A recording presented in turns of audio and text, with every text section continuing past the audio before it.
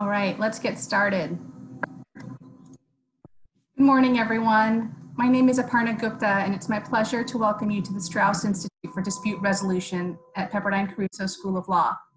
It's so wonderful to see so many members of the global community on this webinar. Today's event is Mediating This Moment, Lessons from ADR in Promoting Understanding and Advancing Justice. We are joined by three distinguished mediators and experts on this topic today, Professor Singh, Judge Daniel Weinstein, and Anne-Claire Williams, who I will introduce shortly.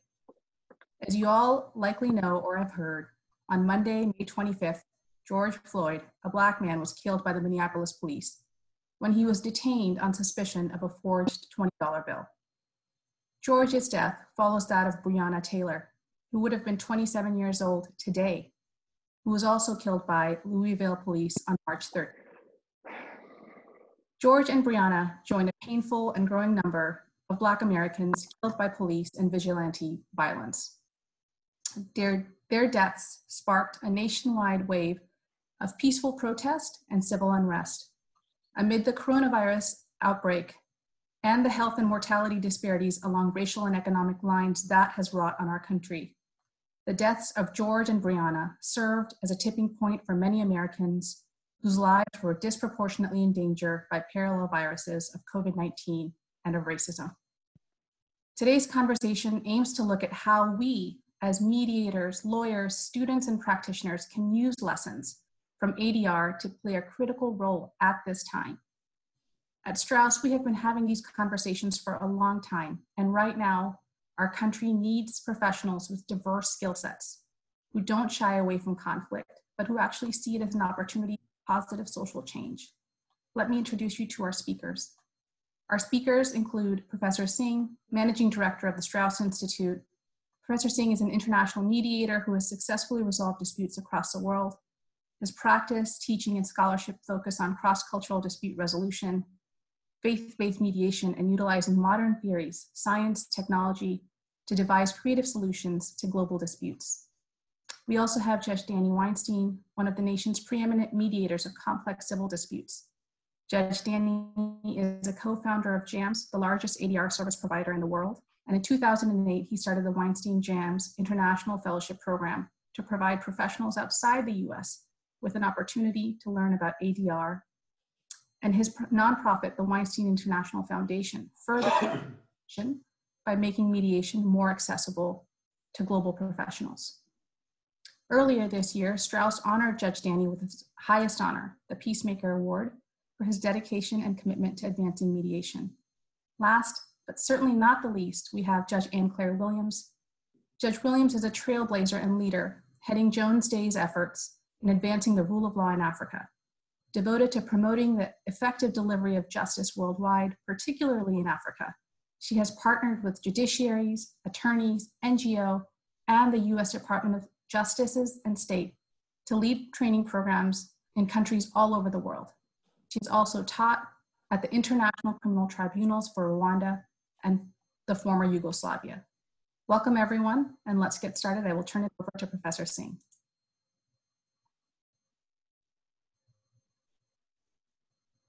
Thank you, Aparna. Ms. Gupta, always wonderful to have you as our dear colleague at the Straus Institute. Thank you, Chris Chia, for helping us put this webinar together. Judge Weinstein, Judge Williams, it's an honor to be with you again. But especially today, when we are in difficult time, we're going through a difficult, not a week, 2 weeks, and a lot of pain is in the air. There is emotion in the air. There is injustice. There is dialogue that needs to happen. There is healing that I see a possibility of happening in our society, in the fabric of America. Without much ado, I will ask you a couple of questions, if you are okay, judges. I want to start with you, Judge Anne Williams. If you please share with me and with us, if you may, in your role as leader for diversity in legal profession, what do you think are the major struggles, obstacles that we need to overcome as a society, and especially with any reflection on the current times with you're in? Judge Williams? Yeah, I think before I get to that, if you don't mind, I just wanted to share with all of you my thoughts about this situation because, you know, George Floyd couldn't breathe. He was handcuffed on the ground. The video shows the knee crushing his neck. 8 minutes, 46 seconds.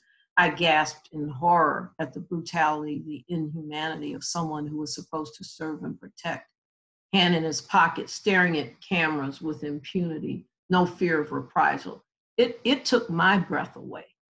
I felt his pain, and I was in tears and angry and outraged, but I was not surprised. Why? Because as Aparna talked about, a long, long history here in America of police brutality, officers rarely being held accountable, some never charged, acquitted by juries, the long sordid history that taints the majority of officers who honorably protect and defend. This nightmare repeating itself with Black people, I wonder here, all of you listening and those who are not Black, do you think for one moment that what happened to George Floyd would have happened if he were white? Would any of you white on this call like to be treated the way Black people are treated in society by police officers and treated in so many ways? You mentioned inequities in housing, food insecurity, COVID-19. I would guess your answer is no. And because that answer is no, you recognize what, at least have some sense of what it's like to be Black in America. And then I saw the reactions to the nightmare, universally condemned, cries for justice, for reform in policing, for change, not just from Black people, but what heartened me this time, from white people, brown people, young people, older people from every walks of life, religious, ethnic groups across the country. Some places almost entirely white protesters around the world standing together. And we saw police chiefs and policemen taking a kneel, condemning the killing, and corporations. I have never received so many emails from corporations, small businesses, not-for-profits, educational institutions, foundations, law firms, athletes, celebrities, regular, everyday people acknowledging that Black lives matter. We recognize we need systemic change, institutional systemic change, but we can only do that standing together. And I realized this to me is a different moment in America, a recognition, I think, that people realize Black people cannot do this alone. We need you. We need all of you. We need white allies. We need allies from every walk of life who will stand with us, who understand the issues, who will discuss and openly discuss race, something that we kind of kept under the covers or to the back in our society. As a dear friend put it, because this is what gives me hope and gives me the hope to breathe on. Through this nightmare, we must breathe, simply breathe. Breathe because Floyd did not get to breathe. Breathe because as long as we're all still breathing, we can make a difference. And I believe in this moment, we can join together to make that difference, breathing together. And mediation is a way to help that breathing come out. The techniques that are used in mediation to listen, to hear what each side is saying, to figure out what the ultimate result is or the ultimate goals are, and to try to craft something that makes sense.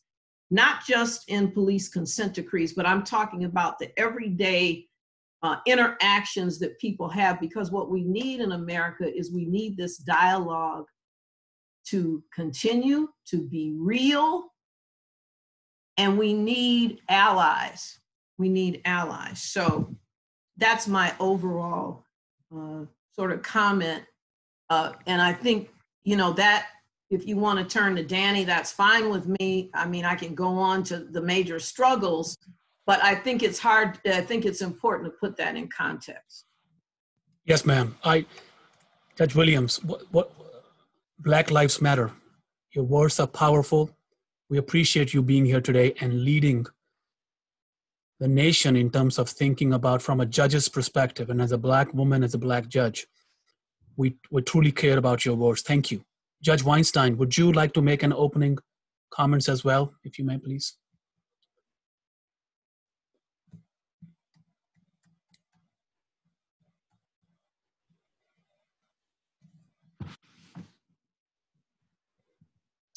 I want to make sure Judge Weinstein can hear me. Judge Weinstein? Okay.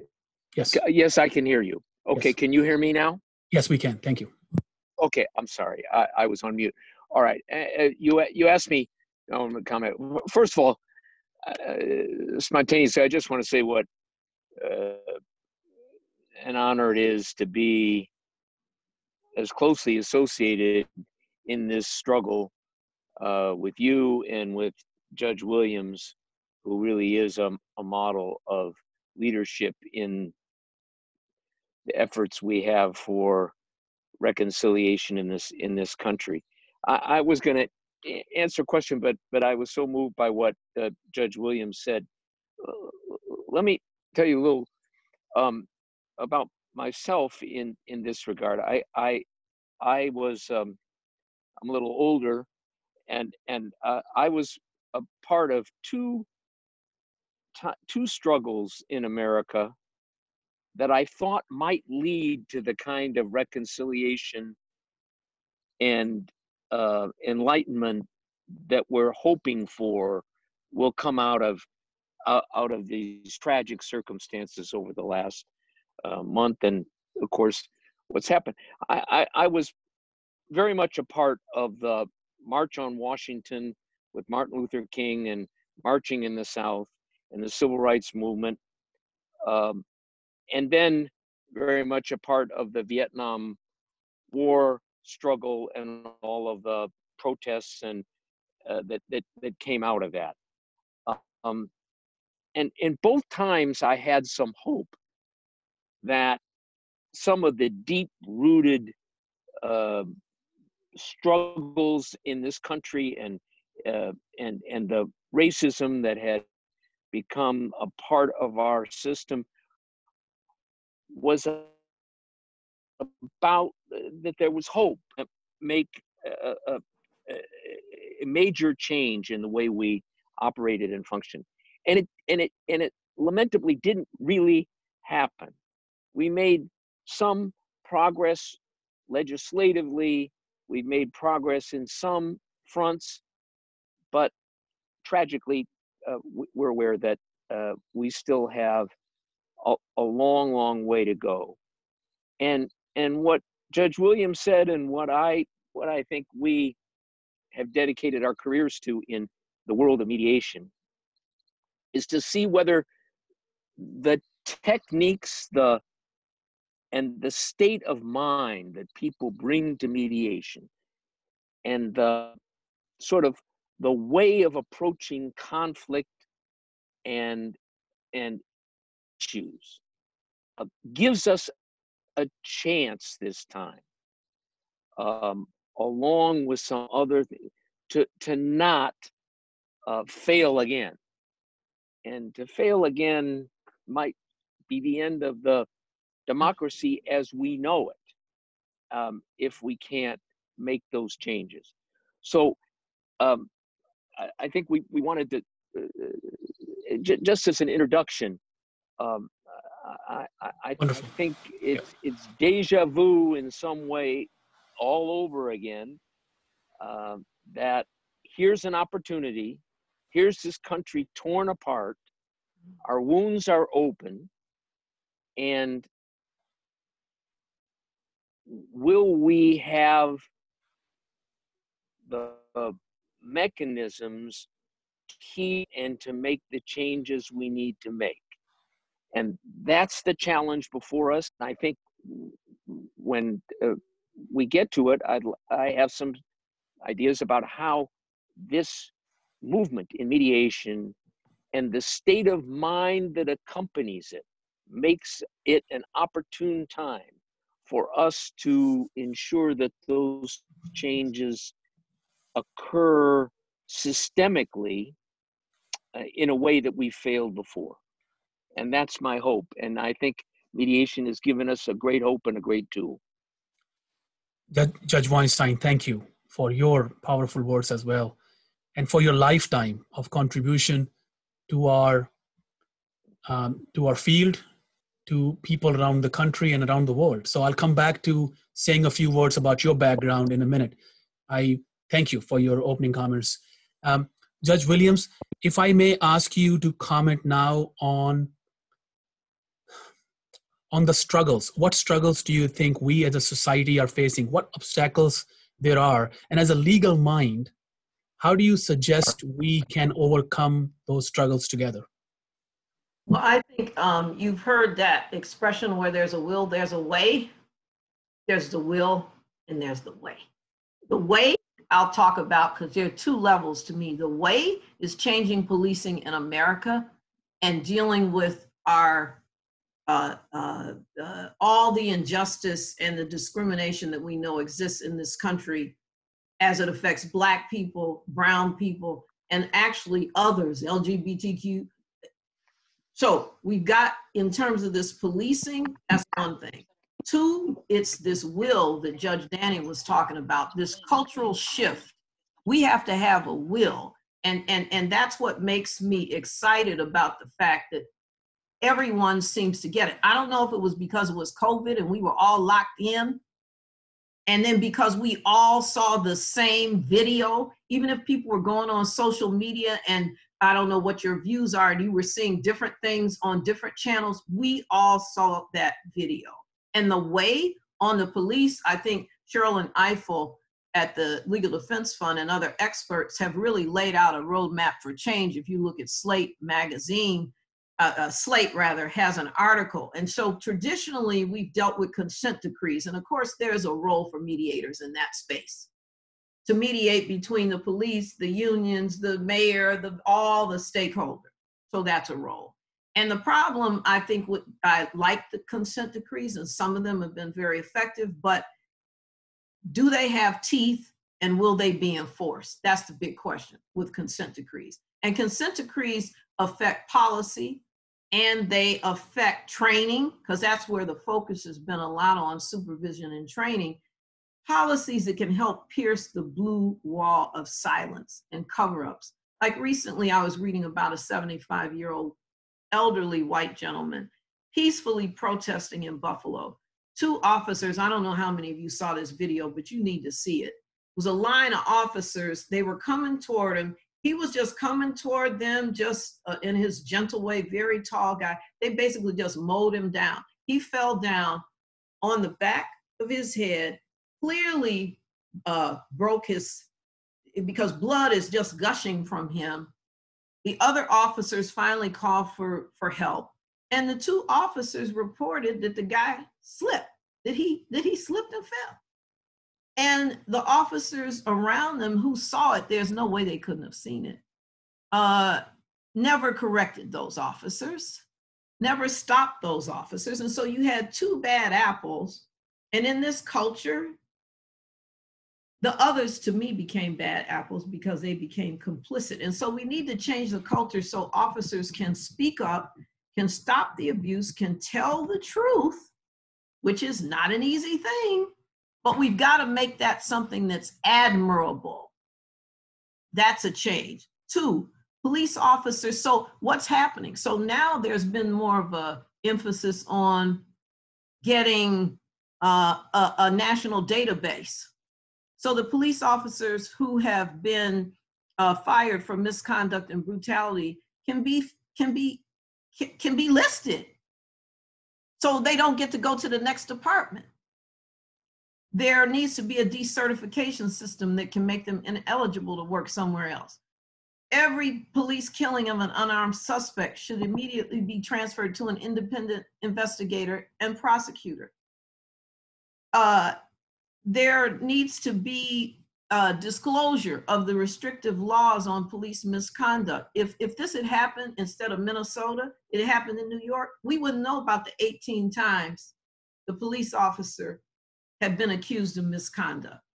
We have to deal with the police unions, because there are some unions that have provisions that say the police officer doesn't really have to answer until 72 hours later and has access to the videotapes and everything else. So plenty opportunity to make sure the facts are the way they want them to be. 5, it's critical to mayors now to look at funding in a way where if the police are engaging in this kind of conduct, they can't get certain funding. And also prioritize social services, youth development, mental health, reentry programs. There's a provision of the Civil Rights Act, Title VI of 1964, that forbids federal funding of state and local programs that engage in racial discrimination. Never used against the police department. It should be. And then there's that issue of qualified immunity that shields police officers. So those are like, to me, that's the way. Now the will is changing our culture, trying to build bridges, changing hearts and minds. And this problem of avoiding discussing race, educational systems that don't emphasize the importance of diversity and understanding different cultures. We know the racial divide in this country, in housing, in education. The schools are more segregated than ever. Go online when we're talking about changing minds and take that Harvard Implicit Association test and see where you stand on the bias scale. Or think about this. Can you name 3 Black journalists you read or 3 Black websites you follow? Can you name 3 Black authors whose books have influenced you in your life? And 3 people you've talked to about those books? And finally, can you think of 3 racist remarks that you remember hearing where you challenged it and corrected it? We have to work on the will. We have to work on the mindset. We have to, and I think this moment of recognition is time to look at that and to get that will. If you want, I'll turn it over to Danny. I have some best practices that we can talk about how you create that compassion and understanding and listening, because I think there's a lot of fear out there and a lot of suspicion and a lot of stereotypes about groups, and we have to get over that. Judge Williams, this is amazing what you're sharing with us, and your intellect, your identity, you're bringing passion, we appreciate you opening up and being vulnerable with us, and also challenging us, making us think, do we have biases in our mind, or do we have implicit biases? What we can do, each one of us as individual, to come out and improve and contribute to a better future. We will come to listen about best practices. I'm eager to listen to best practices. I want to quickly turn over to Judge Weinstein and hear a couple of things from you. Judge Weinstein, you started the Weinstein International Foundation, where Judge Williams and I happen, thanks to you, as join you as board members. And what I've learned from you, I'll be honest, in last many years, is a leader. You are fearless, you give a lot, you're very generous, and you're a fearless mediation leader, if you may, worldwide. Can you tell us in this moment, what does dispute resolution teach us? How does the practice of mediation, dispute resolution, prepares us to be better leaders, to contribute to society? And just like Judge Williams and yourself, maybe we can pick a couple of points from you and copy and paste to our lives. Judge Weinstein? Thank you. Well, thank you. And I want to lead into what my colleague, Judge Williams, will be talking about best practices. But we have an enormous challenge right now with the combination of both the pandemic and this the present crisis of that we've been living through over the past couple weeks, and both of these crises, as you know, I was reminded that the Chinese word for crisis is the same symbol. The symbol of it in the Chinese language is the same for crisis as it is for opportunity. And this does open an opportunity for us if we can create a safe space for it to occur and the right conditions for it to occur, for real change. And the problem that, and Judge Williams will talk about it when we return to her, but the question is, how do we create a safe space where we can open the doors to people who are frightened, people who don't understand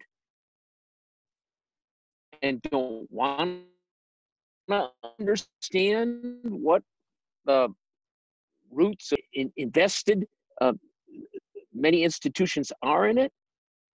And we don't, unfortunately, we have leadership which is not conciliatory, but a leader who is causing greater divisions, and a election and politics coming up which will exacerbate these differences, and the chance that people will go further and further into their caves and not communicate. Let's take the police department just as an example.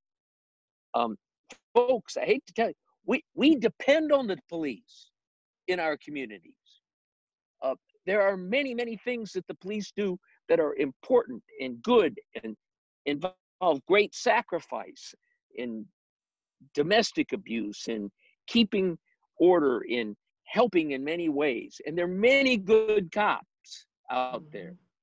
And we can't, in the process, alienate those people, along with our absolute determination to root out institutional racism and the bad cops. But how do we get that kind of understanding? How do we enlist more police and more troops and so on to kneel and to be part of this movement, as opposed to being seen as the enemy? And mediation and the kind of format that it creates provides the laboratory to bring about that kind of understanding of very different kinds of people and folks. Unfortunately, in recent times, with increased nationalism, with the kinds of things going on in the world, and the leaders in the world, so few of them being conciliatory and diplomats, we now have this opportunity, and Judge Williams can maybe talk about how we create in mediation, and those, many of those on this Zoom call understand that, for instance, Pepperdine is doing a lot of work with the LA Police Department in efforts to get people to understand things better and to enact practices that are more compassionate and more understanding. And that's the work that many of the young mediators and mediation practitioners, lawyers practicing mediation, mediators practicing mediation, can help to further in the coming months. And I'll close by just saying this: why is mediation different? We've had people of goodwill before. We've had diplomats who are decent folks who've tried to solve problems. We've had some world leaders who've been very compassionate and understanding, and have failed in areas in the Middle East and in many areas in the world. And that's because mediation, when it's practiced well, and when the right preparation takes place, can create a safe place. We call it, in my lingo, in the field, where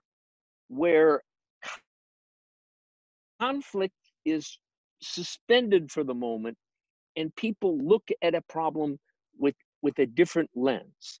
And maybe the combination of this pandemic and what has happened in our country in the last week has created new opportunities for things to take place in the field of reconciliation. And that's what people like yourselves and Judge Williams and others who are expert in spotting that are hungering to I think, to take advantage of this op. If we can create a safe place for people to open themselves up to these divisions and these raw edges and see if we can bring about some true understanding and reconciliation. And that's my hope. And this new group of mediators and lawyers who understand the concept and the mindset of mediation gives us a chance that we shouldn't regard, and an opportunity where we've failed before. And so I'm both very worried, but optimistic and hopeful. Judge Weinstein, thank you for those powerful words. Now, friends who are in this talk, we may have an opportunity to ask maybe a couple of questions to both judges. So think about those questions, give us 10 to 15 minutes, and we'll go there in about 10, 12 minutes. To summarize just a couple of points, Judge Weinstein is speaking about opportunity, speaking about safe space, how mediation gives us space, and speaking about how we have to include policing as part of the movement and not create an enemy and not create further divisions. How racism cannot be tackled by becoming a racist. It is tackled by becoming compassionate, understandable, knowledgeable person and not giving up, keep up the fight. Judge Williams, we know how much work you've done in Africa, in other countries. Africa as a continent, within Africa in many countries as well. You're the best person to tell us about best practices. And tell us, please guide us, shed us some light, give us some wisdom on what can we do in our individual lives and in our practitioners as mediation practitioners, dispute resolution practitioners, to move along forward from this moment in life. Thank you. At the beginning, you've hit the nail on the head in terms of trying to do the balance between the fact that the majority of law enforcement in this country does serve and protect. And if you recall those consent decrees during the Obama administration that were worked on by Attorney General Holder and Loretta Lynch, there were listening hosts. I think the Attorney General, I know Loretta Lynch did, went to 13 cities, sat down with police officers, sat down with the union, sat down with people in the neighborhood. It was, I thought, the sort of best effort we had had in terms of bringing people forward and doing mediation. The problem was they were all dropped. And the thing is, police officers were saying, police chiefs were saying, we want this reform. We need this. We need this in our department. And we're actually happy the Justice Department is here moving things forward. So I think we have models out there. We need to reinvigorate those models. Part of the problem with consent decrees is it just takes so long to negotiate it. And then you have violations of the consent decree, but that's just the way that's just the nature of it. But I think that when we talk about how we can make a difference, I really think we have to start with each individual. I think we have to each realize that we have power. There is power within us, the power of one to change. We may take little baby steps, but soon those baby steps get to be giant steps. Soon all those little ones that join together and they move the ball forward. And I think part of the problem has been, and now I was not training the police, okay? I was not training the police. But I suspect that they were not getting deep into bias, systemic bias, and actually looking inside themselves to see where they were. I have a feeling it was a lot of lecture, talk to, not sort of now there's so much interactive training that's going on. I mean, I think people have to look into their hearts, and I think they have to listen, listen, listen. And somebody has to convey that message. You know, we listen as mediators, and you have to listen with an open heart and mind, and you have to learn. So let's talk about Drew Brees. So he's asked about Colin Kaepernick and the kneeling and the protest about police brutality and killing and that kind of thing. And he goes off on discussing the flag, what it means to him. He never got to the issue of police brutality. He was really criticized on it. And then he came back with this statement because he listened. And I don't know, these words to me were so powerful. I stand with the Black community in the fight against systemic racial injustice and police brutality, and support the creation of real policy change that will make a difference. I condemn the years of oppression that have taken place throughout Black communities and that still exist today. I acknowledge that as Americans, including myself, we have not done enough to fight for that equality or truly understand the struggles and plights of the Black community. I recognize that I am part of the solution and can be a leader for the Black community. I will never know what it's like to be a Black man in America or raise Black children, but I will work every day to put myself in their shoes and to fight for what is right. I recognize I should do less talking and more listening. And when the Black community is talking about their pain, we all need to listen. Did you hear what he said? In the shoes of Black people, taking responsibility, acknowledging that he had to learn and that he had to listen. And he got that statement out. I would venture to say that that statement has enormous impact.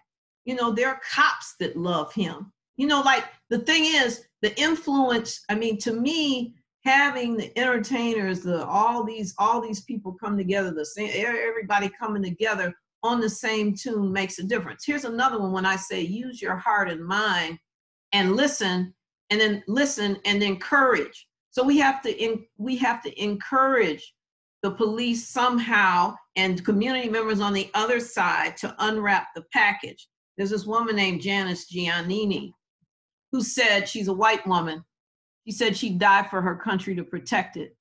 But she was thinking about the gravity of how far we simply haven't processed in terms of humanity, and our heart and soul ached. People fear what they think is reality rather than finding the courage to check it out. They fear it. So here's a woman, she wants to adopt some kids. She adopts them from a developing country. They're not white. She and her husband, great life. Kids are great. They get to 7 or 8. Suddenly, some of the kids start making fun of them because they look different. The color of their skin was not white.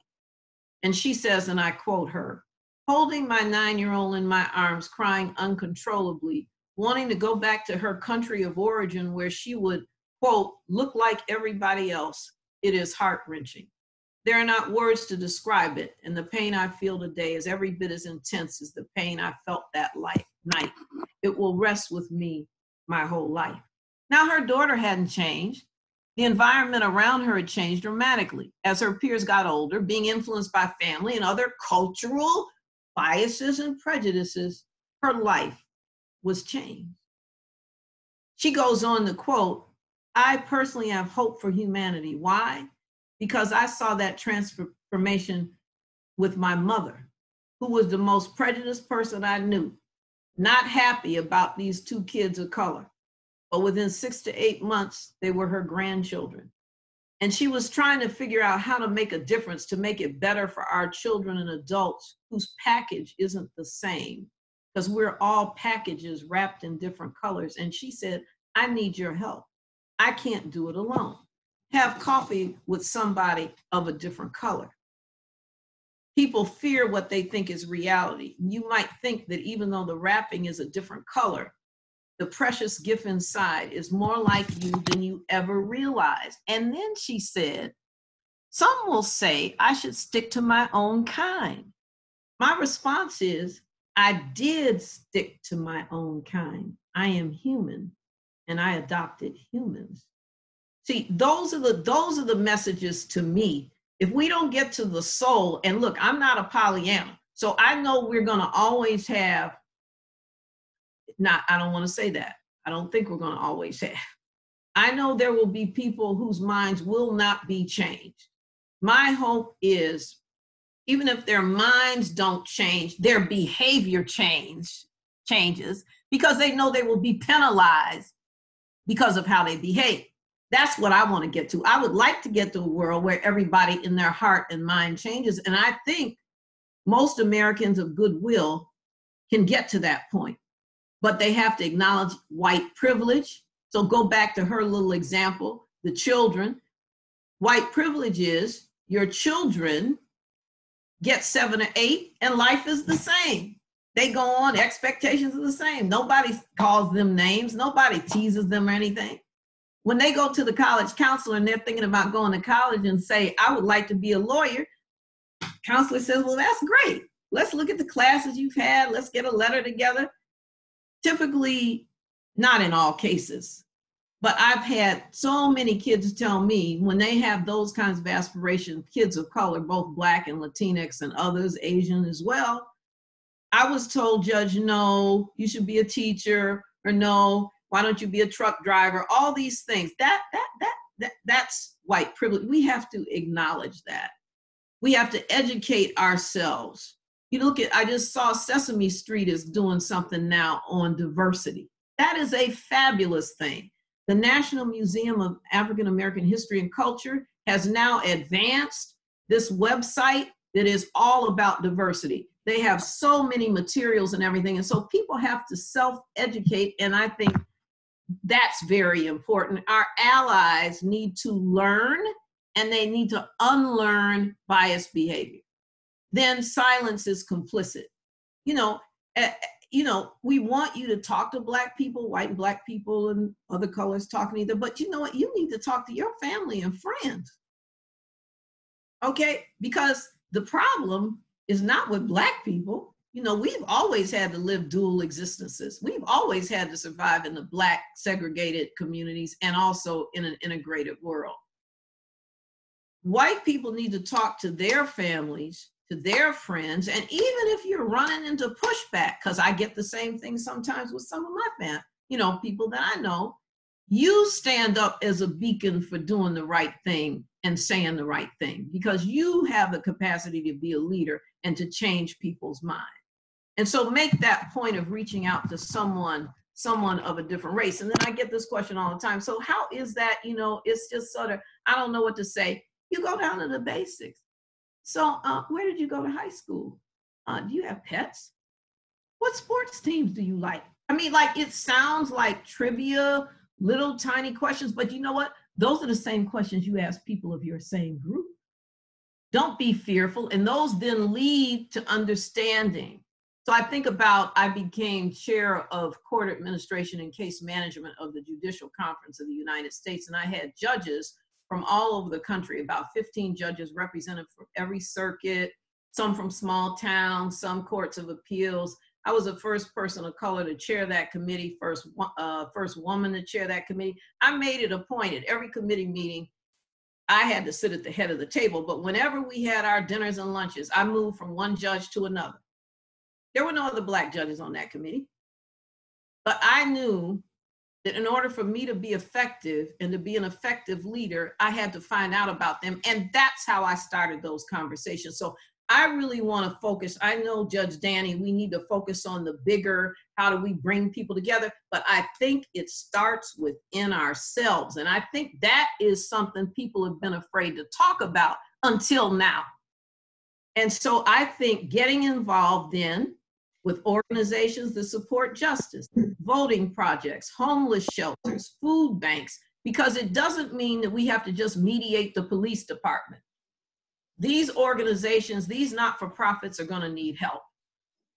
Some of the businesses have been destroyed. They're going to need help when they negotiate with the landlord. They're going to need help when they deal with their vendors. Support Black businesses. Get involved in those students on the line, get involved with student organizations, sign petitions, contact government leaders, and please, please vote, not just in the national elections, but in the state elections and the local elections, because, guess what? It's coming out now. Now people get it. Oh, the prosecutor is elected by the people. Oh my goodness, that initial prosecutor that should have been charged, they should have been arrested that day, but surely the next day, anybody that's been a prosecutor, and I have, you file a complaint, you have probable cause, you charge them with what, everybody knew was aiding and abetting at the very least, even if you didn't have an autopsy, and you knew you could charge him with at least third-degree murder, you charge him. Then you do the rest of the investigation. That's the normal course of things. But look what happened when the prosecutor changed, got busy, we got those charges. I personally feel that if we had had those charges that day, the next day, there would have still been protests, but we would not have had the level of protest. I think we would not have had the amount of looting that we had. Or not, I wouldn't even call it looting, I would say theft, because the other thing is we have to put that in context. It seems that there's some extremists that were at work here, and there were people with other agendas, but there was some opportunism. But you have to think about the people who live in food deserts, who don't have any money, who have been unemployed, who knows prospect of a job. So who am I to judge? What I don't want is that to overshadow the real cause and the real the real mission of justice. And I would say, as we reach out, this Janice Gianni, I love what she said at the end. If you're uncomfortable doing this, please think about it and pray for courage. Courage. It really isn't that scary. We are all just people. And remember to breathe. Just breathe. Breathe like George Floyd couldn't breathe. And I believe as long as we breathe together, we can make a difference. So I really do think the fundamental, we have to really look inward. And I don't think, Judge Danny, there's been a lot of that kind of work done. Because, I also think this other work should be going on. We definitely should be doing all these other things. But I think when everybody saw what really happened, there was no way you could get out of it. He had handcuffs. He was not resistant. Everybody was like, this is not my America. I don't want to live in a place like this where people treat citizens like this. This is not my America. And I just think that's a fundamental thing that we need to do. We need to look inside ourselves and say, is our mindset the way it should be to be a mediator? And do I have biases? Are there things I need to get? Are there things I need to do to make myself the kind of person that would be able to handle these conflicts, which I see, again, popping up in a whole lot of areas, and that's just not with the police. Judge Williams, thank you so much. You taught us mediators that each one of us has power. You taught us that we need to work on our own biases. You taught us how to listen and talk less, use heart and mind, and how some people fear reality and they run away from it. And I just can't repeat how much you said that makes so much sense to improve also as a neutral, also as an impartial mediator in our society, which we need more as leaders in this current times. And I so appreciate your thoughts on silence and your thoughts on changing our own perspectives. Truly appreciate. And everybody, you may not realize, but Judge Williams is training today. She's also on the board and a member of National Institute of Trial Advocacy. She was training today attorneys and judges, and she took time out to be with us. So I truly appreciate your time here, Judge. Judge Danny Weinstein, we have 4 to 5 minutes before I will give at least 1 or 2 chances to our dear colleagues. We have amazing alumni here. We have some faculty members from Pepperdine Crusoe Law, staff members, and of course we have the LLM students who are doing a special residency today here as well.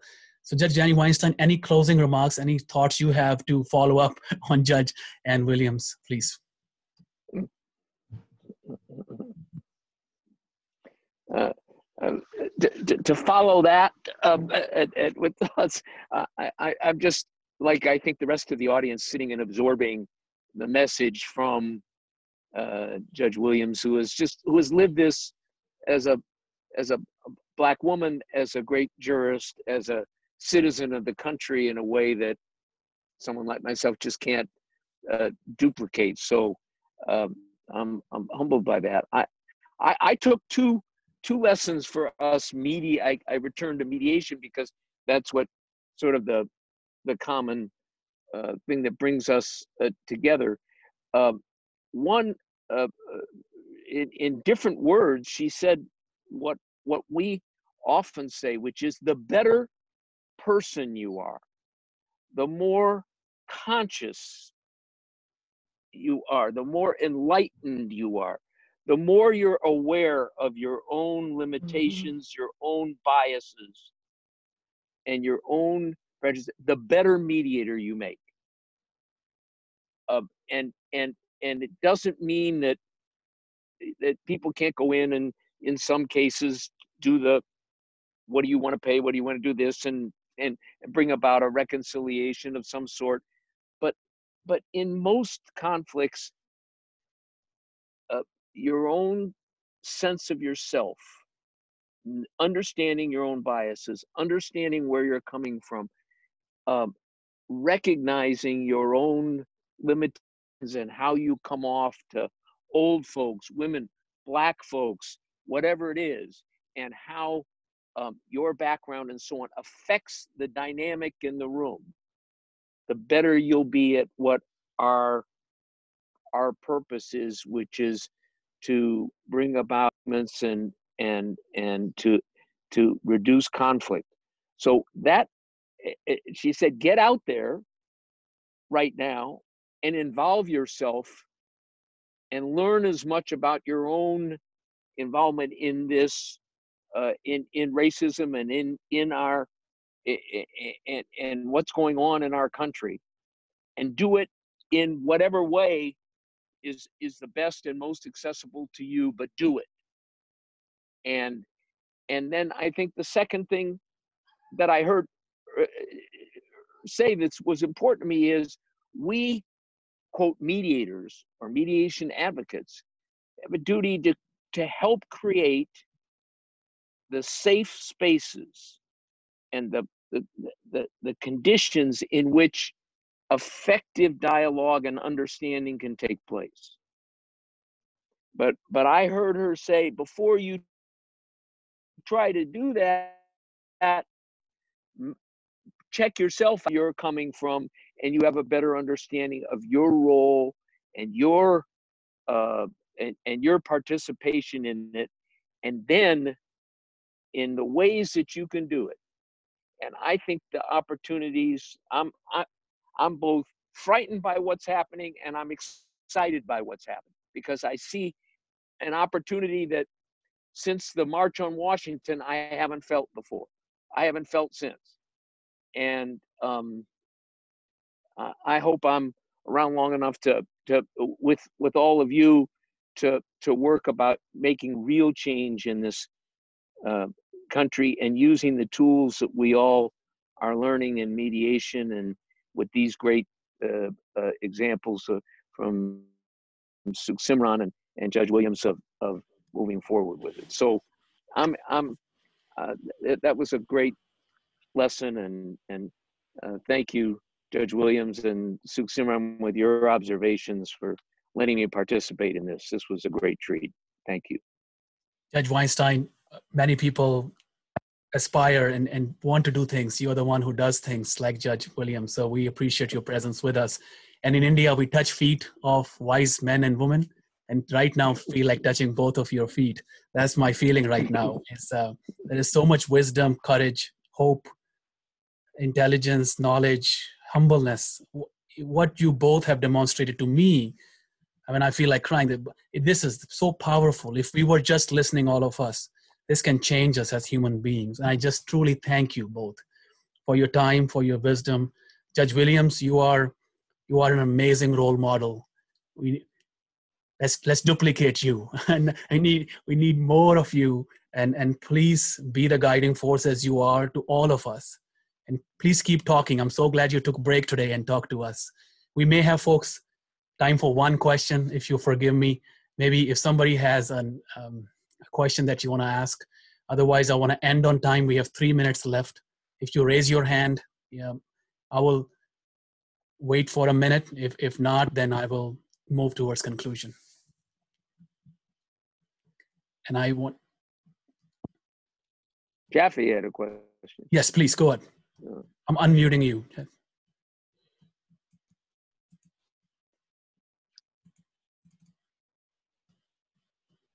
Jaffe.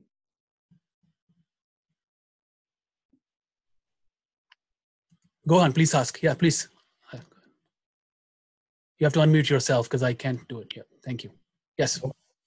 I appreciate everything that Judge Weinstein and Judge Williams said. Judge Williams, I so very appreciate all of the points that you've made.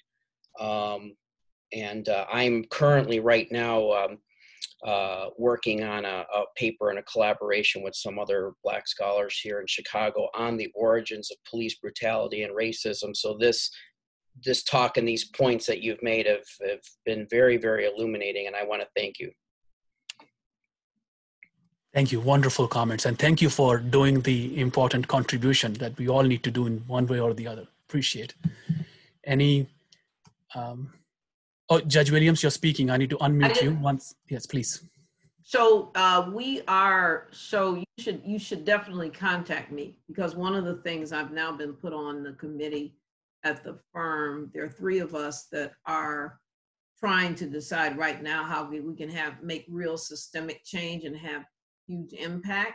And we're going to put the resources of the firm on that. Just as we did in Laredo in 2014 when all the women were separated from their children and everything, and we did a permanent project on Laredo. It is an ongoing thing. So we now have a social justice initiative. And so we also have a policing initiative.